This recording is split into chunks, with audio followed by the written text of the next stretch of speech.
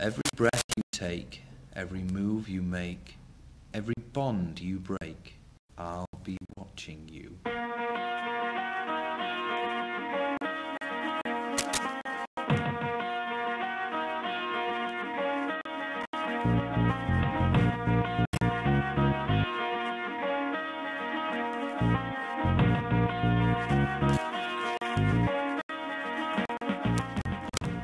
During the last 10 years, closed-circuit television cameras, CCTV, has become integrated in cities all over England.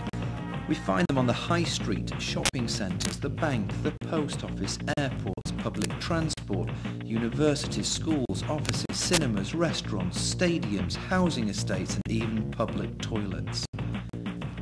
Millions of pounds is being spent every year on CCTV systems and other surveillance equipment. Every move we make from the time we leave our home in the morning until we come home in the evening is likely to be caught by some kind of surveillance camera. With more and more surveillance cameras being put up every year, one can't stop thinking, are we heading towards the Big Brother society George Orwell described in his book 1984? In this piece we'll be looking at the different areas CCTV is being used and why it's being used, and also looking at the effects CCTV has had and what it might have in the future. The main purpose for the cameras is to provide a deterrent process rather than be used to apprehend individuals. The idea being that the cameras provide a deterrent to anybody who wishes to carry out any improper activity. I think that most people nowadays are more concerned about safeguarding their rights as individuals to walk about a city centre in peace and safety. Since the arrival of the VCR in the 1960s, video surveillance has become more common and more readily accepted. The first CCTV cameras were introduced in the USA in 1967 and it was called photoscan. The rise of CCTV can be explained by the rise in criminality.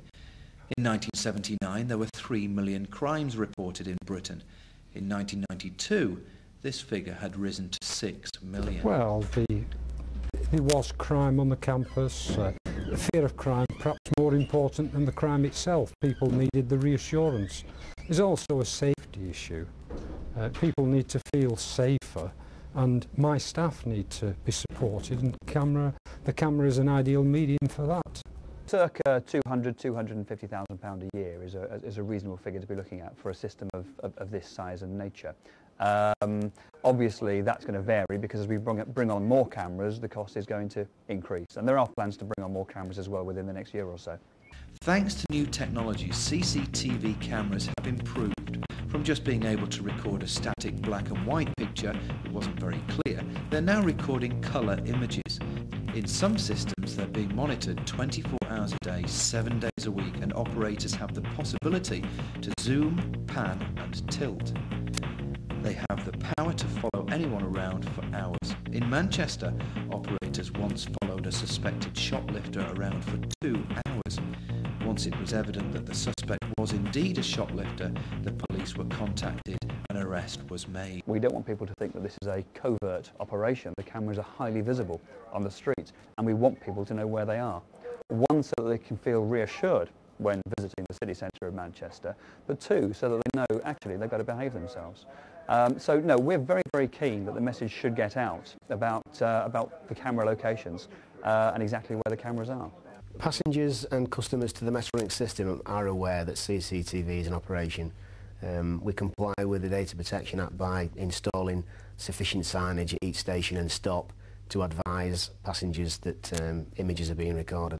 We don't hide the fact that we have the cameras, and in fact, you know, we would more than hide them, publicise the fact that we do have them. People like to feel secure in the knowledge that, you know, this security is taking place. But is the public aware of the amount of cameras, where they are and what they can do? I've never really thought about it. Most of the time I should think they seem to be sort of everywhere really. No idea, no. All the time. I would think probably up to, I guess, 25, 35 times an hour. But not only that, of course, on the roads now, with all the traffic masters set up, car number plates are being clocked everywhere you drive, the optical character recognition software now is picking up your car number plate. So I guess the days of being free to go wherever you want to go are long gone anyway. There are two questions to be asked though. One, how effective are they? And two, is there a possibility that crime displaces and just moves to another place? I think that there is conflicting research on how good the cameras are. I think that in terms of their effectiveness in tackling crime, some Home Office research has suggested that they have a positive impact, a quite significant impact on cutting crime where they're sighted, particularly in the first few months they're there, although it may then creep back. It's not clear how much they actually prevent crime and how much they just help that crime be shifted, if you like, to the next neighbourhood that doesn't actually have CCTV yet.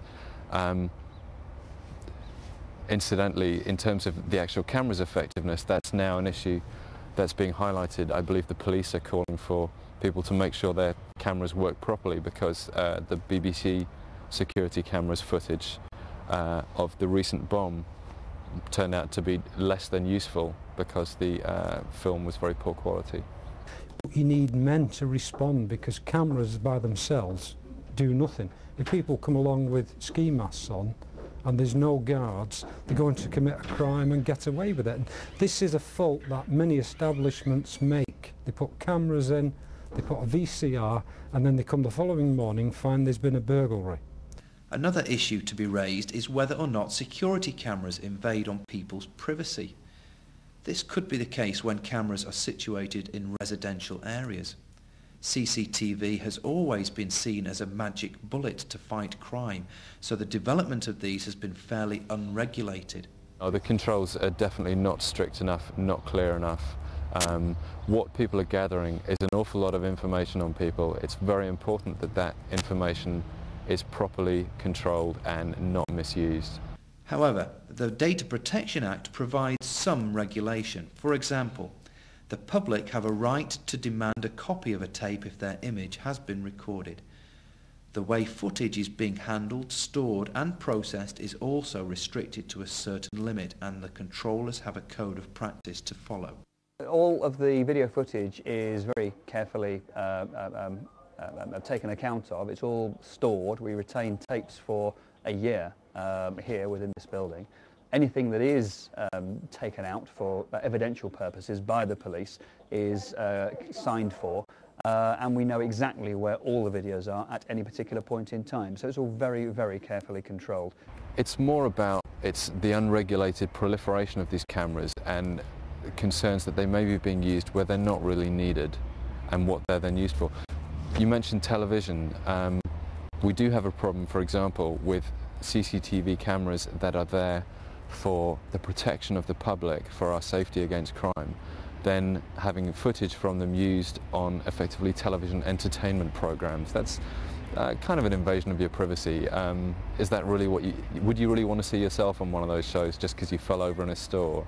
So, with more and more cameras popping up, where are we heading? How can we be sure that our right to privacy is being kept safe in the future? We kind of worry that we may only see more regulation when there have been enough cases of abuse of CCTV that there's a public outcry. It would be nice if we could get more regulation before that happens and before people have to suffer that kind of intrusion. I think in open space there is certainly a move from the police and from the government to provide funding for and support for increased coverage of public and open space. There's a case that we're currently taking through the European courts where a gentleman who'd reached basically the depths of despair and decided to commit suicide. His attempted suicide was caught on film by a council's CCTV cameras. They passed that footage to a television station and it was broadcast as part of a programme trailer. Now that's clearly a hopelessly unacceptable intrusion into someone's privacy at a time when they're incredibly vulnerable. Imagine for a moment that you are that person or a relative and that you turn on the television and find that being broadcast. They had no forewarning of it. It defies description. It's almost unimaginable.